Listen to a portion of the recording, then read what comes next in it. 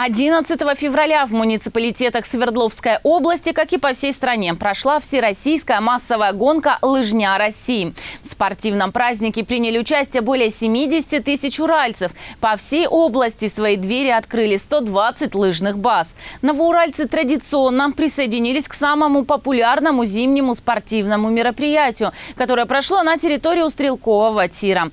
Тысячи новоуральцев с хорошим настроением вышли в этот день на лыжную трассу. О событии материал Елены Мельниковой. Лыжня России традиционно собирает поклонников одного из самых популярных и массовых видов спорта, который горячо любят и многие новоуральцы. Среди наших спортсменов немало тех, кто принес городу славу, а в учреждениях дополнительного образования этой дисциплине обучаются сотни юных новоуральцев. На площадке у тира в этот день было многолюдно. Любители и профессионалы, взрослое поколение горожан и дети, студенты и семьи Новоуральска – все были охвачены лыжней России. Хотелось бы поблагодарить, во-первых, родителей, которые сегодня пришли с детьми, взрослых, которые сегодня будут на старте. Всем хорошего, доброго праздника, хорошего старта. А самые главные почетные гости – это наши юные дети, которые сегодня впервые, может быть, встали на лыжи. Я поздравляю вас с этим днем, замечательной погодой. Приветствую всех, кто сегодня присоединяется к самой массовой гонке. Всех, кто сегодня с замечательным настроением выходит на лыжню. Лыжный спорт в Новоуральске приветствуют и любят. Подтверждение тому количество участников соревнований – 1213 человек. Все они пришли за хорошим настроением и активным времяпрепровождением в кругу друзей и близких. Лыжи – это мой родной вид спорта. Сама им занималась с детства.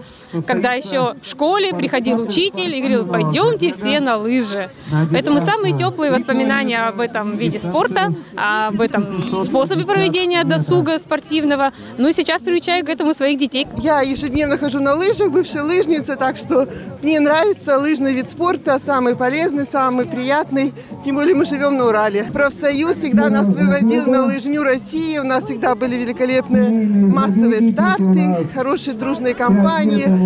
И еще мы ходили на марафоны, то же самое на лыжах. Это очень приятно. И самое главное, вместе с нами были дети. Событию, как и всегда, предшествовала декада лыжного спорта, которая длилась в Новоуральске с 1 по 10 февраля. За это время по лыжным трассам города прокатились 15 893 человека. Лыжня России настолько прочно вошла в нашу жизнь, и все образовательные организации с большим удовольствием участвуют в этом празднике. И, собственно говоря, декада лыжного спорта тоже очень активная, тем более в этом году способствовала погода. Поэтому, конечно, в этом году праздник получился просто замечательный, длинный, интересный. И на самом деле это вот то чувство, когда мы приобщаемся к здоровому образу жизни. После разминки в этот день первыми на лыжню вышли дошкольники. Юные спортсмены преодолели дистанцию 70 метров. Самой юной участницей соревнований, с которой мы успели познакомиться, стала Вера Данилова. Буквально за день до праздника малышке исполнилось 2 годика, а уже на следующий день она встала на лыжню. У нас спортивная семья с хорошими традициями. Вот поэтому с самого раннего возраста стараемся приучать. Вот сегодня первое соревнование. Еще одна кроха, которую мы встретили, Мия Кравцова. Вместе с семьей девочка начала подготовку к этому дню заранее. На прошлых выходных потренировались, сейчас вот встали на лыжню. А почему решили? Потому что у нас очень спортивная семья и прививаем спорт с рождения. Нету какого-то конкретного, что мы занимаемся конкретным видом спорта. Мы всем по чуть-чуть. И поэтому лыжи – это неплохо, это выносливость, сила, скорость. И поэтому почему бы и не заняться лыжами тоже. Следом за детьми покорять лыжню пошли и взрослые. Первым в массовом забеге финишировал Всеволод Смолкин. Молодой человек занимается лыжами около 10 лет и каждый год принимает участие в событии. Какие ощущения? Хорошее начало. Я им очень сильно советую кататься на лыжах. Это очень интересно и весело. И плюс увеличивает физическую форму. Особой популярностью в этом году пользовалась семейная эстафета. На соревнования в этой категории заявились 33 семьи. Каждый год участвуем в этих соревнованиях обязательно, да? Да. Раньше мы участвовали только старшие, сейчас еще с младшей, мы уже с ней пробежали. выиграли. Ну вот сегодня как массово, сколько людей. Все, что приходили обязательно. Спорт развивается, все, как можно много соревнований разных. Будут марафоны, всякие старты.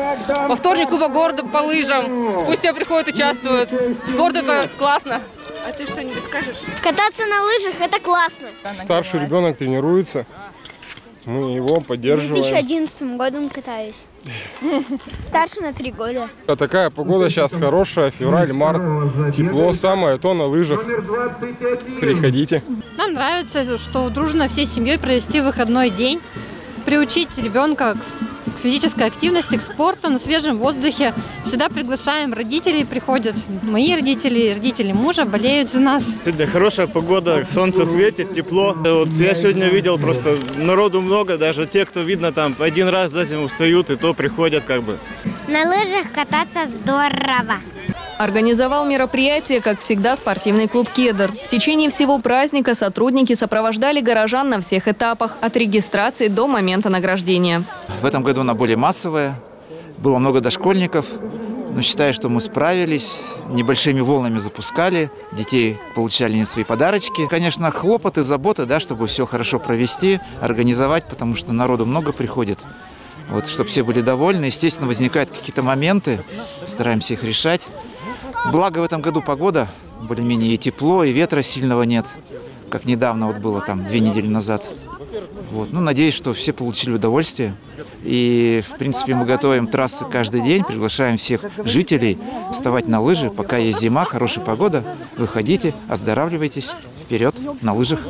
На этом лыжный бум не утих. На следующий день спортивным клубом «Кедр» был организован массовый пеший лыжный поход на скалы «Семь братьев». Провести воскресенье на свежем воздухе заявились 386 человек. С каждым годом «Лыжня России» становится все более значимым событием в спортивной жизни страны, не сбавляя обороты. Ведь подобного рода мероприятия способствуют повышению у людей интереса к занятиям физкультурой, здоровому и активному образу жизни. В общей сложности в Новоуральске за последние 12 дней в рамках подготовки к «Лыжне России» и в самом празднике приняли участие 17 492 человека. Неплохой результат. Желаем всем оставаться такими же активными. Елена Мельникова, Иван Бахмяков. Объектив. Итоги.